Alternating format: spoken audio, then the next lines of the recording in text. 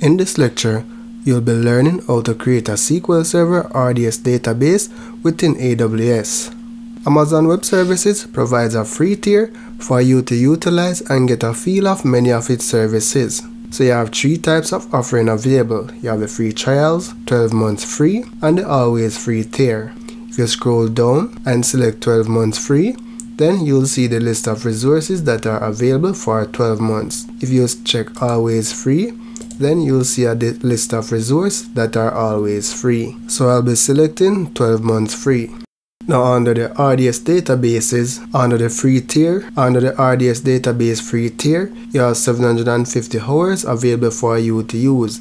And this is for MySQL, Postgres, MariaDB or SQL Server. If you look carefully, there are a few restrictions in terms of what you can use when you're creating the database.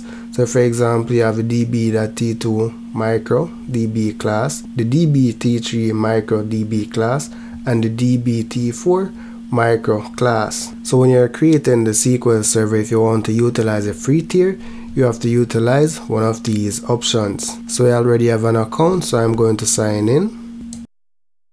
Once you're signed in, your console home will be empty. However, we want to get to the RDS console page. So from the search option, you can search for RDS. Then select RDS. Select Create Database. Select Microsoft SQL Server. And then select Easy Create. This will allow you to select the free tier. However, for this course, I will not be utilizing the free tier because I want to complete the training using a higher version of SQL Server. With the free tier, you can't utilize the latest version of SQL Server. So I'm going to select Standard Create. For the database management type, it's Amazon RDS. For the SQL Server edition, I'll be utilizing Standard. In upcoming modules, for the SQL Server engine, I'm going to select the latest build. And for the template, I'm going to select DevTest. The DB instance identifier is used to uniquely identify your database instance. So I'm going to give it a name. And for the credentials, I'm going to keep the default as admin. For the master password, you can specify your own password or select auto-generate a password. For the DB instance class, I'm going to select the smallest one, which is DB-M5. For the storage type, I'm going to go with the general purpose SSD. The allocated storage is the size that you want your database to be. I'm going to keep it the smallest, which is 20 gigabytes. I don't want to enable auto scaling, so I'm going to uncheck this. And for high availability and durability, I'm going to select no because I don't want always on or mirroring enabled. For the virtual private cloud, I'll be keeping the default. And if you're creating an instance for the first time, these will be automatically created for you. I'm going to enable public access because I don't have a site-to-site VPN in place. For the VPC security group settings, for the VPC security group, I'm going to choose existing. In your case, a default one will be created for you. For the availability zone, I'm going to select US East -2A. I am not going to enable Windows authentication because my Active Directory is not configured. For Performance Insight, I'm going to turn off the Performance Insight because I don't want to utilize my free 7 days as yet. Expand additional configuration. You will see the default parameter groups and the default option group. In upcoming lectures, you'll learn more about the parameter group and the option group. So by default, the backup retention period is 7 days and it goes up to a maximum of 35 days. So I don't want to enable automated backups just yet, and I'm going to disable encryption for now. For log exports, you can choose to publish your logs to Amazon CloudWatch logs. Amazon CloudWatch is used for monitoring, which you will learn more about later on in this course. For your maintenance window, you can keep the no preference, or you can choose a window when you want your maintenance to take place. So I'm going to select no preference for now.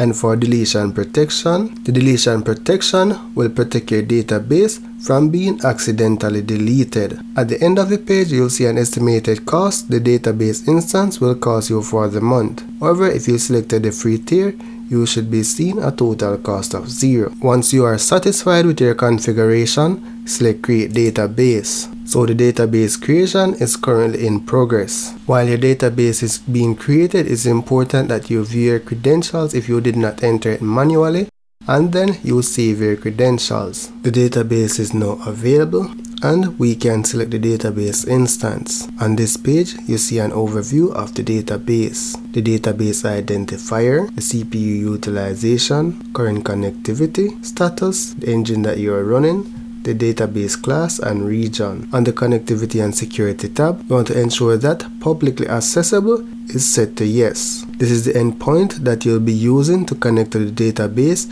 and this is the port. So now it's time to connect to our RDS database. So what we are going to need to connect is the endpoint. So normally when you're connecting to SQL Server, you normally utilize a host name. However, RDS managed databases do not use a host name, but they use an endpoint.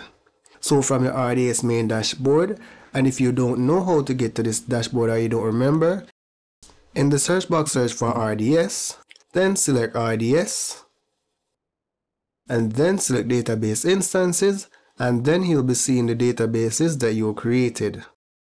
However, if by some chance you're not seeing the databases, because when I was just starting out, this has happened to me before. Because I was in a different region, I was not able to see my databases. So if I select US East, then I will not be seeing any RDS database instance. So let me select East Ohio. Select your database instance, right?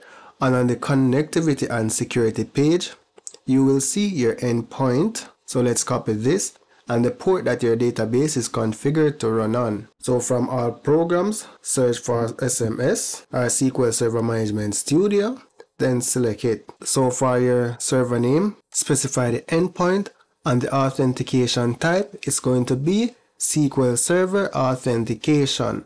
And for the login, it's the admin, and then specify your password. So I'm going to check remember password. When you're connecting to your server, if you wanted to connect to a specific database on your instance, right, select option, and then in the connect to database, you specify the database that you want to connect to. So I'm not going to specify any database, so I'm going to select login. Now let's select connect. So my connection should have went through already. So it seems like I'm going to get a connection timeout error. So let's wait a little bit more and see. So a network related or instance specific error occurred while establishing a connection to the SQL server. So more often than not, what happened in this case is that I need to allow my IP to access the database instance. So let's go back to the RDS console. So on the security and connectivity page, the first thing you want to ensure that you check is the publicly accessible. So it is selected yes, so we are good in this regards. Now the whole reason why we are using public is because we don't have a site-to-site VPN in place. However, as a database administrator, this is something that you don't have to worry too much about within your organization. So under security, select the security group. Select inbound rules. Scroll down. So here I have 3 inbound rules.